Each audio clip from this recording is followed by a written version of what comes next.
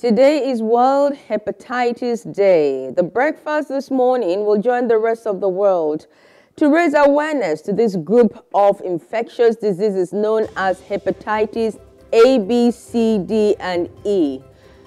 That's our first hot topic. And Nigeria risks U.S. market over uneven AGOA utilization. AGOA is the African Growth and Opportunity Act.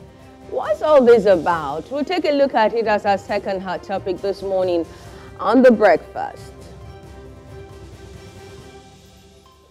They'll be off the press. We'll have an analyst join us to dissect the stories that made it to the headlines on some of the national dailies this morning.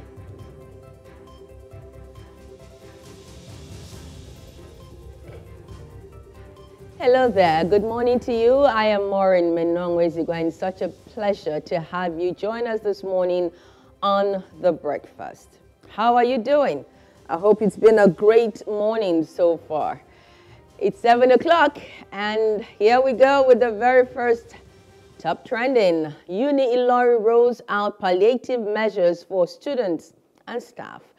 Well, the management of the University of Ilorin has deployed 3 luxurious buses to convey students and staff of the institution to and from the campus at peak periods, free of charge, to cushion the effects of fuel subsidy removal. A statement issued on Thursday by the institution's Director of Corporate Affairs, Mr. Kunle Akagon, said that the palliative measure, which was in addition to earlier ones, was announced by the Vice Chancellor, Professor Wahab Egbewole SAN, at the end of the 296th meeting of Senate of the institution. Egbewole, who expressed management's deep concern over the adverse effect of the exorbitant transportation costs on members of the university community, said that the deployment of the buses was in furtherance to the earlier provision of highly subsidized transportation, in which 2 buses were put on the road in June for a fare of 100 naira per trip. The Vice Chancellor pointed out that the university management, being aware that the cost of transportation was biting harder, decided to deploy an additional bus to the route and make the 3 buses free of charge for students and staff.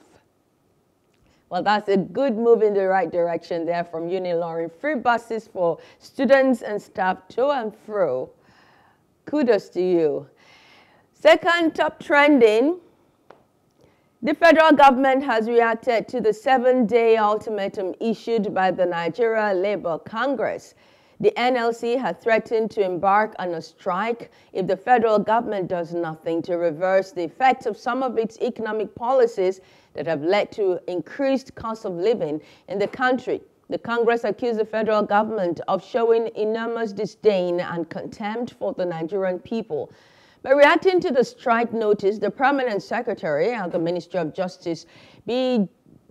Agba, stated that should the N.L.C carry out its threat, it will be undermining a court order which bars it from going on strike. The Permanent Secretary also asked the N.L.C to explore other means of negotiations with the federal government rather than resorting to self-help and undermining the orders of the court.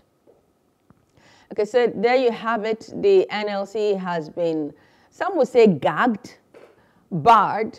The federal government has gone to court to get an injunction to stop the organized labor from protesting.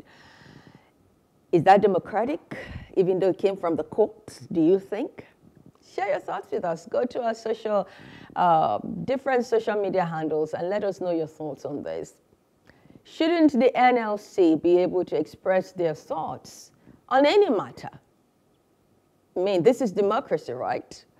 Is the federal government right in going to court to get an injunction 2 months into this administration to gag the organized labor from expressing themselves whichever way they chose to? I mean, I've never seen an N.L.C strike being violent. So what's the problem?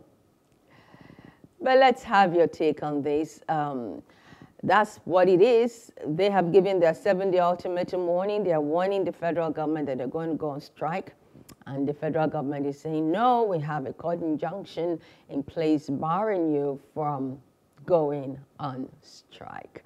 Okay, so those are the top trending this morning on The Breakfast. It's Friday Flex edition of The Breakfast. We take things a little bit easy on Friday. So relax with your cup of coffee. I have mine. We'll be back in a moment with Off the Press. Stay with us.